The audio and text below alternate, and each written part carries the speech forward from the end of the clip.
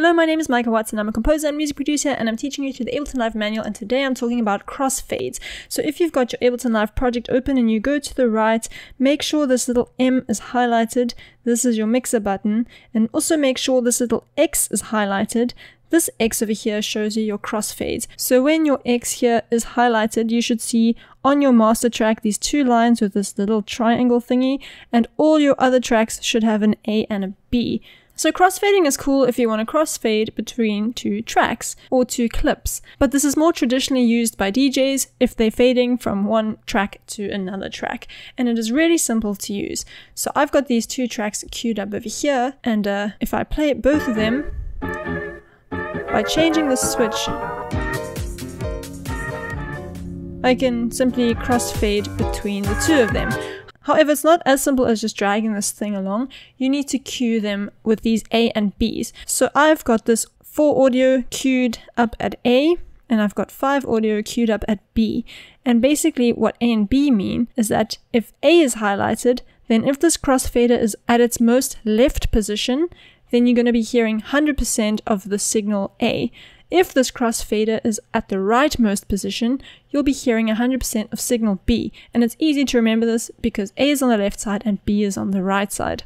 If your crossfader is in the middle, then you're going to be hearing half of both. What this crossfader does is it changes the volume of the respective tracks depending on where it is. So it would change the volume of anything the signal is being routed to. You can also key map this crossfader. So if you've got a Midi keyboard or you're using your computer keyboard, you can map it in a way that one key makes this fader jump to the left, one key makes it jump to the right, and one to the middle. That's if you have static keys. You can also map it to, say, a mod wheel so that you can use the mod wheel to move this crossfader freely. So if you have an Ableton Push 2, then you should be able to have all those options at your disposal, or just a Midi keyboard with a mod wheel on the side. Then finally, you can choose your crossfader graphs. So if you go to this little crossfader section in your mastered fader and you right click, you can see here it says dipped, intermediate, constant power, slow fade, and so forth. Also show automation in lane. These various options correspond to various graphs that change the crossfading behavior. So here you can see the graphs, and you can see the crossfader response on the right and the A and B power level on the left. So you can also automate this crossfade position, and you can also record it in the arrangement view. So I'm going to hit record, play these, they're already playing, and change this crossfader position.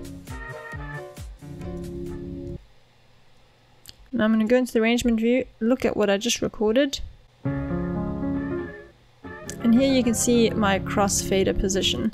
So to get there, you need to go to your actual master track. So not the track that's holding these audio tracks, not these ones, but your master track, this one over here. Make sure the mixer is chosen from the master track's device chooser and crossfade is selected from the control chooser. You can then edit it to your desire. Another thing you can do on your actual audio tracks, if you've got mixer in the top one over here, then the bottom here you'll see X fade assigned, and you can change whether it's assigned to your A track or B track. It's only got 2 options. That's why it snaps like that. And that's it for crossfading. I hope that you've learned a lot. If you have any questions or comments, please do leave them below. I'd love to help you, and have fun learning.